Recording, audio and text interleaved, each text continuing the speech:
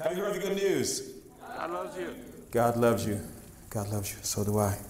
Matthew chapter number 2, verses 1 and 2. Now after Jesus was born in Bethlehem of Judea, in the days of Herod the king, behold, wise men from the east came to Jerusalem, saying, Where is he who has been born King of the Jews? For we have seen his star in the east and have come to worship him. Wise men still seeking. This scripture declares that God speaks to us through dreams and through visions. And wise men at that time were those who would see a vision and they were drawn to that vision because there was a revelation from God. It was not just what they saw, it was the revelation that they received from what they saw. Everybody can see the same thing, but not everybody gets the same revelation. Two people can hear the same thing or can witness the same account, but have a different revelation and how you have experienced what you've just experienced. We're all going to go through things, but do we get the revelation that God wants us to get as we're experiencing life's ups and downs? The revelation was so important. Wise men were highly regarded during this time, during biblical times. Wise men were astrologers. And they would see a certain vision, and they would recognize that God was speaking through that vision.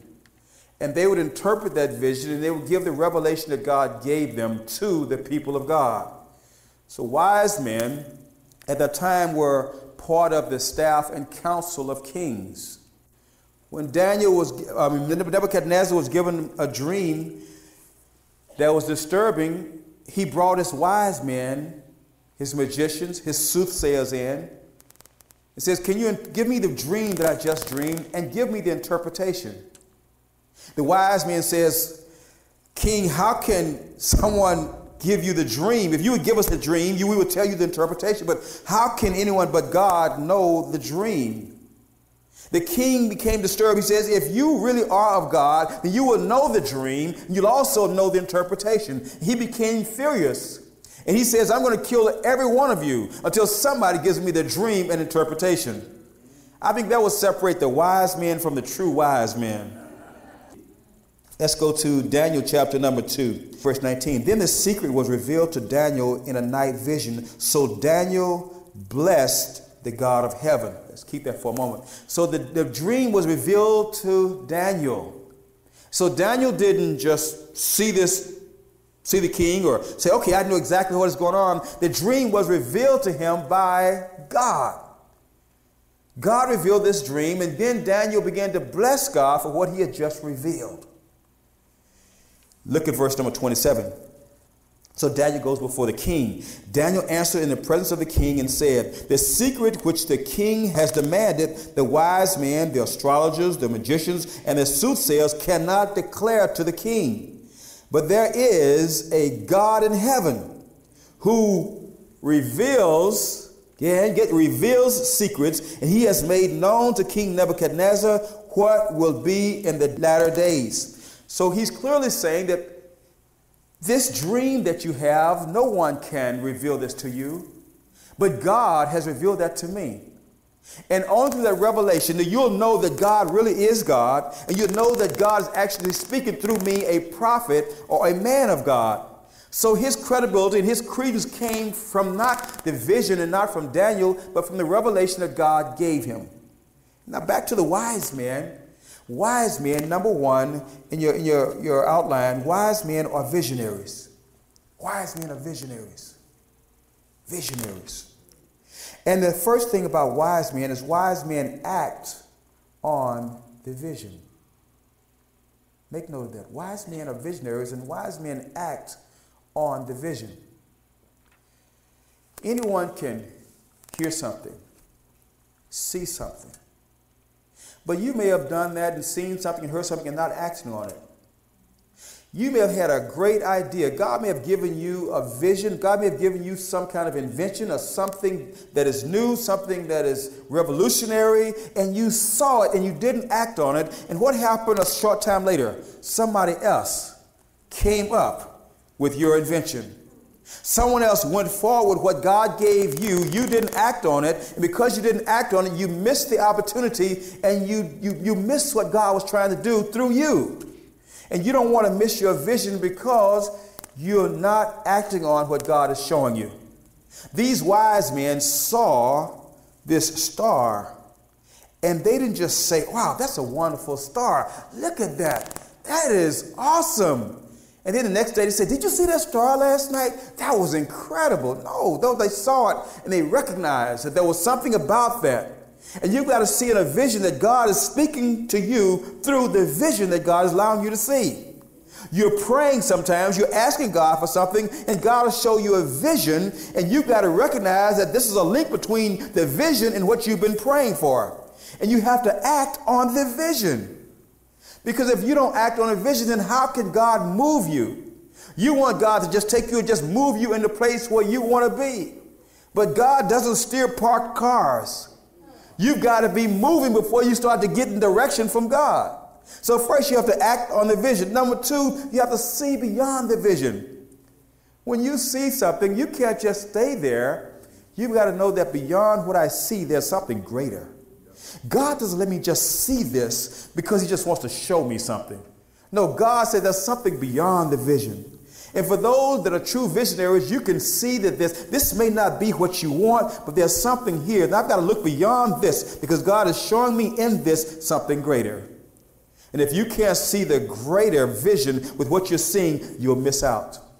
You'll just think that there was something awesome that you saw. Oh, that was really extraordinary. That was remarkable. But you'll miss the opportunity that God was trying to show you something even greater. The wise men, the magi, were not the only ones to see that star that night. Everybody saw it that was in their vicinity. But the wise men saw beyond the star. They knew that there was something even greater, something that God was revealing to them. And they had to see that vision as being something that they couldn't just sit back and stagnantly just watch and let it go by.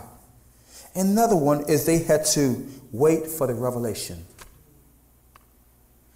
Oftentimes, you, maybe like me, get excited and you start moving as soon as you see something. You're impulsive. You see it, it's it. It's got to be God. You see something and you're ready to just throw everything behind it, rather than waiting for God to give you the revelation about how to do it, in what direction to go, and give you the full revelation about what he is trying to show you. That doesn't mean you just stop and just wait and ask God to do everything. You start moving in that direction, and then you wait for God to confirm that with some revelation. We were talking about moving to Scottsdale, my family here, and I wanted to move to Scottsdale like over a year ago. I was ready. I mean, God, this is the place for me to be. I want to be here in the community. And we were looking for houses to buy in Scottsdale. Now, we've had several houses, but we purchased several homes, and they were always mountain homes. And I love mountain views. I'm an eagle. So I looked around here, and I didn't see any mountains around here. It's okay, God. You know what? Maybe we could build a mountain somewhere around here. But I was looking for a home right here, but there was nothing here that really was what I felt what God, I had this and I want this. And a year later, here we are. We still have not found a home to purchase. We are in the neighborhood, but there's a home that we're renting because the vision for God was not purchasing at this time. See, you may want to do something that you want to do at this time, and God says, you have a wonderful vision, but my vision is for you to do what I need you to do right here. Your vision, what you really want, will come in due season. But there's something that God wants you to do right here. Doesn't mean that God has forgotten about you or that God does not want you to have what you want to have, but there's a direction and a flow in which God takes you. And God may not give you exactly what you want at that particular time. Stay with the vision that God has given you. God has a plan. Is that right? God's plan is awesome, and God has not forgotten about you. But it's according to God's direction and how God is going to do it. Because we have plans for God. Okay, God, and here's what I need. I need this right here. And this is our vision for God. But God says that our vision has to submit to God's vision, which means that our vision may wait for a while. Doesn't mean that it's not coming, but it may not be coming the way and the time in which you would expect it to. You still bless the Lord. You're going to bless the Lord at all times, and his praise will continually be in your mouth, even though you may not be at the place where you want to be. You may not be on that mountain right now, but God says your blessing right now is in the valley. You will get there, but know that God is still with you as you're walking through the valley experiences. Let's give God an amen.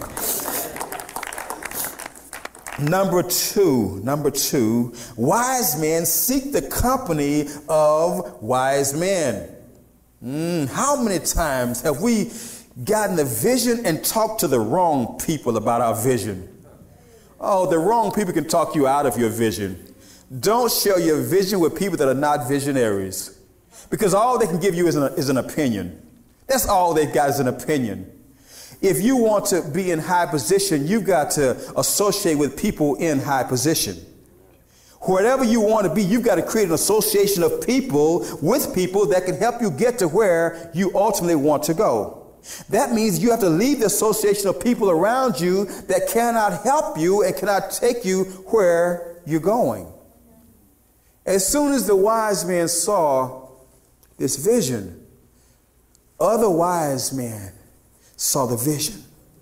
And when wise men come together with one appointed plan and with a divine purpose, God is going to do something awesome in their lives. Amen.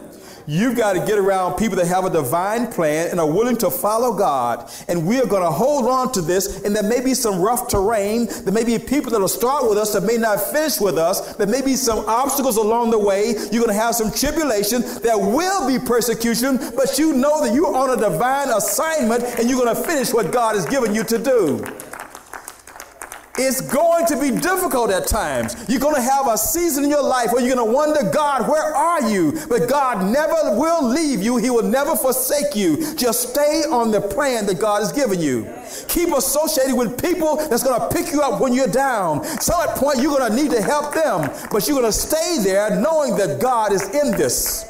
And when God is in this, you're going to stay the course. You're going to keep the faith. And you're going to continue to fight the good fight because God is ultimately taking you someplace. It's easy sometimes to feel like giving up because it's not happening your way. But it doesn't mean it's not happening God's way. Because the Bible says that God's ways are not your ways. His thoughts are not your thoughts. So when you're on a plan and on a pathway, put your way aside. Put your thoughts aside. Whatever brings and whatever comes, just trust that God already knows and God's going to carry you through it. Psalms number 1 in verse number 1. This is a great memory verse. It says that blessed is the man or woman who walks not in the counsel of the ungodly. Who walks not in the counsel of the ungodly. You can see something and you'll miss the revelation if you don't wait on God. People can get excited about the vision because you can explain it to them and people are ready to go. But people have to receive the revelation. If they go on your excitement, they can only go for so long. When you're excited, you can get people excited around you just by being excited. But you got to get with people that are really seeking God.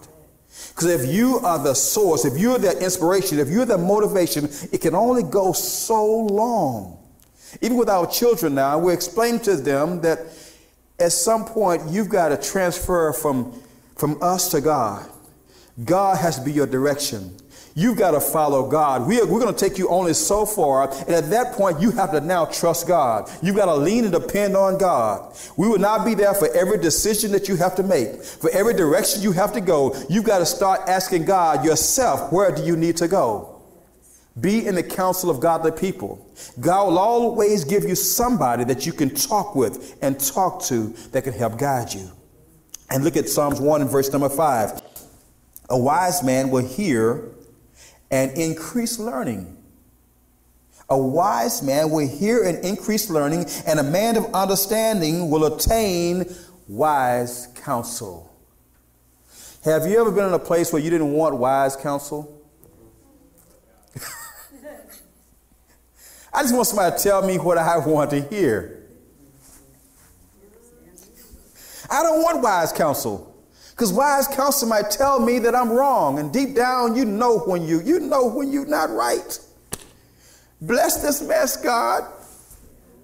Wise counsel that God gives you might say, no, you're doing it wrong, or what's wrong with you? That's a good woman. That's a good man.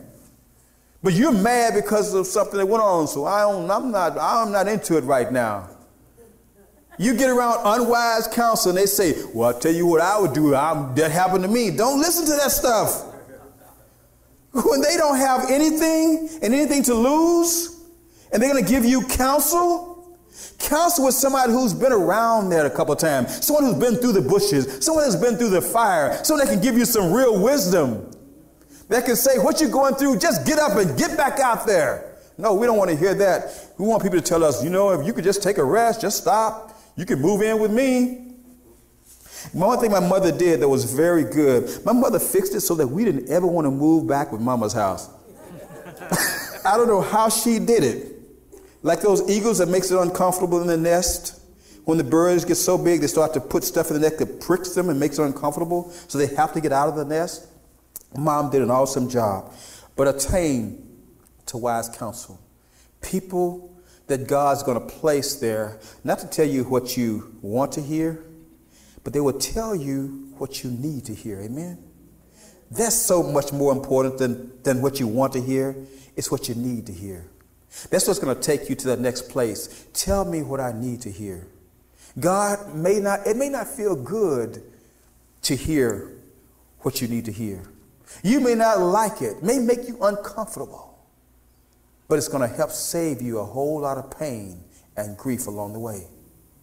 You've already seen the revelation for something that needs to happen, and you're still trying to force your way through this. And something God may be saying, no, do something different. But no, God, we can make this work. And we're not negating good counsel because we want to try and force our way through with God. Number 3, wise men complete their divine mission. Wise men complete their divine mission. There's some things that God wants you to do. And all we have to do in this whole life is just complete the assignment that God placed us on. But we can get so distracted by so many things. Things of this world seems to be so important. This little temporary existence can weigh us down, can cause us to lose sight of our divine mission that God has us on while we're here. Don't lose sight of that. Let's look at Matthew and look at what the wise man did in chapter 29 and picking up verse number 11. When they heard the king, they departed. Okay, let me just set this up, what's going on here. The wise men came to Jerusalem, and they went to the palace, and they asked King Herod, where is he that will be born King of the Jews? For we have come to worship him. We've seen his star and come to worship him. When they heard the king, they departed. And behold, the star which they had seen in the east went before them till it came and stood over where the young child was. There was a young child. When they saw the star, they rejoiced with exceeding great joy. And when they had come into the house, remember, not a manger, now Jesus was no longer a baby. We think that the wise men were there during the nativity when Jesus was born. Wise men were not there. Amen? The wise men were on the way. So if you want to make a nativity scene that's correct, take the wise men, put them around the back of the house and say, the wise men are coming. So people want to know, where are your wise men? Well, they're around there. They're on their way. They're not here yet. So by the time they arrived, Jesus was in a house with Mary and Joseph, and he was a young child. And see, when they saw the star, they rejoiced with exceeding great joy. They rejoiced. And when they had come into the house, they saw the young child with Mary his mother, and fell down and what? One more time. Fell down and what? Worship him. So, this is the first mention of gifts associated with Jesus. The night that Jesus was born, the shepherds didn't bring gifts. Right? The wise men brought gifts. But the gifts was not their focus. Their focus was worship. You know what I mean? So wise men, real wise men, come to worship. Not what they're receiving. They came to give. They fell down at Jesus' feet and they worshiped. See, that is what God seeks more than anything else. It's wonderful that we celebrate, that we have a great time in worship, but our focus is not us. Our focus is God. And when we come into the house of God, our purpose is to worship. Worship God. And when they had opened their treasures, they presented to him gifts of gold, frankincense, and myrrh. Again, when you come into the house of God, you bring gifts that's fitting for a king. When you come into the sanctuary and to the presence of God, you do not come to see the pastor. You come to experience the presence of God. The greater your relationship, the greater you're willing to give somebody. Is that right? When you have a great relationship with somebody, you're not going to give them some little cheesy Christmas gift. If you get them something, you're going to get them something that's worthy of that relationship.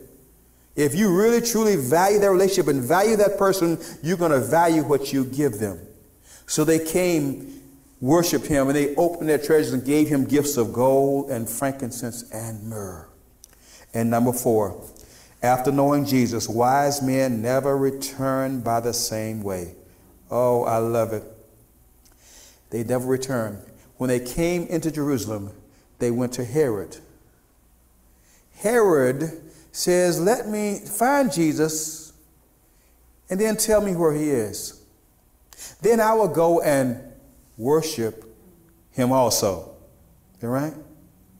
But then they got the revelation. Remember, when you're in God, God's going to always give you revelation about who you should be around and who not to be around and what direction you should go. And the revelation that they had, once they had worshiped, they received the revelation that says, now, do not go back to Herod. I want you to go back to your own country another way. When you, as a wise person in God, have experienced Jesus, it's impossible for you to go back to the Herods in your life.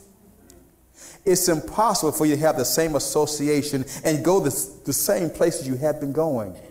Now you're prone by God to go a different direction. You came to Jesus one way, but you've encountered Jesus. Now you leave Jesus going a whole different way. Your conversation is different. Now you got something to talk about. Imagine these wise men had spent all of this time traveling and finally getting to Jesus. And they got there, and as they leave, they're saying, that was worth it. That was worth everything that we gave up to get here, to be at the presence and the feet of Jesus. When you know that everything you do was really worth it, that you've completed your assignment, and then you can rejoice because you finally got to the place where you ultimately need to be. There are people who are still trying to find their way to Jesus. They're still back there journeying, trying to go to every Herod and every Herodess and every place, trying to get to Jesus. But when you get to him, I promise you, you're going to leave differently. Those wise men had a story to tell. I'm telling you, when you've got a story like that to tell, people will listen to your story because they can tell when you've been in the presence of Jesus. Amen and amen. And then in verse number 12, chapter 2, verse number 12, then being divinely warned in a dream that they should not return to Herod, they departed for their own country another way. It's unclear how many wise men there were. They believed maybe 3 wise men because they mentioned in the scripture gifts of gold and frankincense and myrrh. They said, well, maybe one had gold and one had frankincense and one had myrrh. Well, they all could have had gold. They all could have had frankincense. 10 could have had gold. It doesn't give you a number. But one thing that is clear is that when they showed up at King Herod's palace, there was enough in them that it frightened Herod and all of Jerusalem. When you come and you're seeking God, it begins to trouble those around you. Satan begins to become troubled when you really want to give yourself away to God. When you really want to commit your all to God, it troubles Herod. It troubles the people who do not know God. And when they left, I'm telling you, everything was different in their lives and in the lives of those around them. Don't miss your blessing. Seek the counsel of wise people. Be a visionary. Complete the divine assignment that God has for you. And after you come to know Jesus, don't be the same. Leave differently. Amen. Father, we thank you for your wonderful word today. For God, wise men still seek you.